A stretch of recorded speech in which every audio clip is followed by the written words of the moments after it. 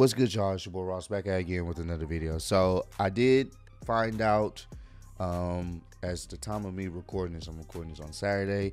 I did find out yesterday that Triple H has announced his retirement from in-ring competition. It's sad, you know, it's unfortunate, but I think the writings were on the wall. I want to say in 2021, late 2021, Triple H was dealing with a cardiac heart problem of sorts, and he was undergoing operations, and apparently now he has pretty much a defibrillator, I can't even say it, in his chest now, and it just wouldn't even be smart medically to actually go out there and wrestle again. And I think a lot of us kind of figured that probably was going to be the case. Anything dealing with your heart is very serious, and doing any extraneous activities involving your heart, especially after having surgery and stuff like that, it's usually not a good idea. So him making that announcement, it was one of those things where we knew it was coming if you really just paid attention to the whole situation, but you didn't want to hear it. But it's the unfortunate truth. I think his last in-ring match was with Randy Orton overseas. It was I think it was a Super Showdown. It was one of the Saudi shows, but that was his last in-ring match, and that was a few years back. And it's crazy just even saying that. Granted, from what people were saying, the match was actually pretty solid, but it's crazy to say that was his last match ever in a wrestling ring. And it was cool to see yesterday and also today people just showing their favorite Triple H clips, favorite Triple H moments. People from AEW, WWE, other wrestling promotions showing their love for Triple H and what he's done, or what type of impact he's had on their career. And it's unfortunate, but what I've always said is at some point it gotta be about your health. The same thing I said with Undertaker, man. Him having I believe he had both of his hips replaced. I'm not sure, or I know he's had hip surgery. Like, he's just been dealing with a lot of things, you know, on his body physically, and him getting that sorted out is the most important thing.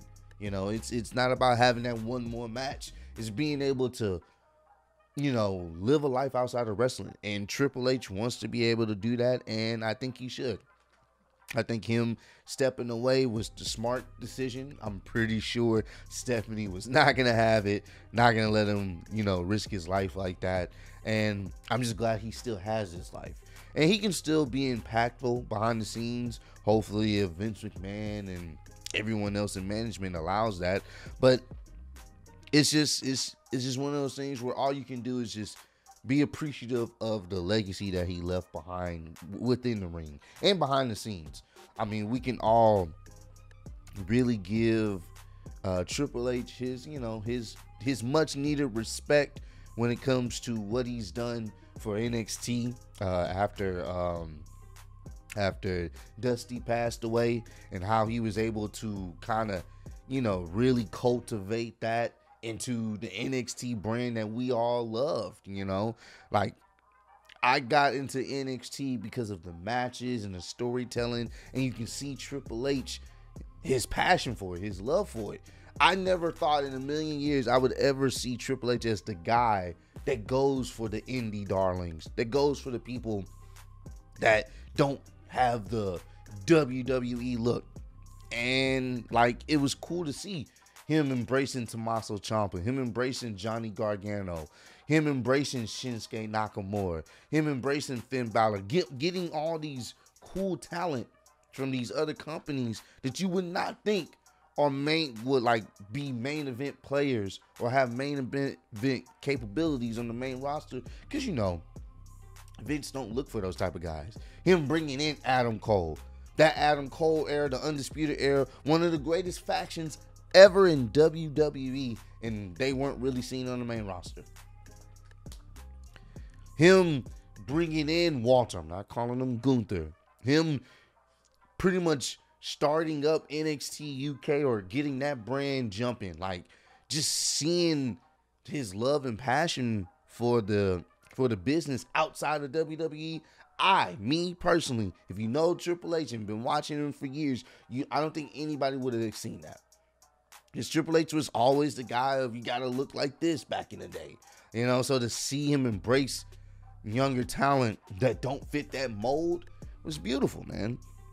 And you know, I just want to be able to say, Triple H, Paul Levesque, we really appreciate what you've done.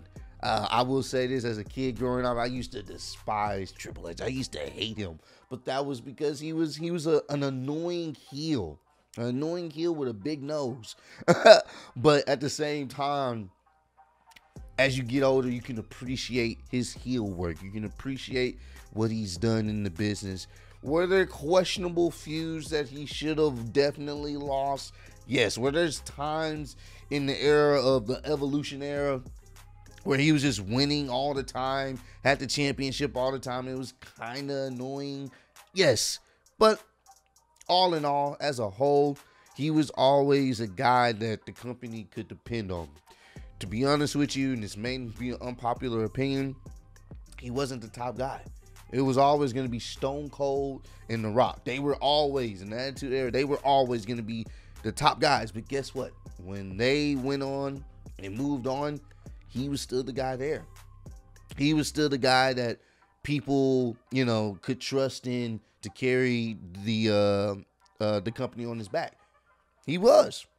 I will give him that. He's been there since then. Since they all left, all did their own thing, moved away on, you know, maybe retired or whatever, he still was there.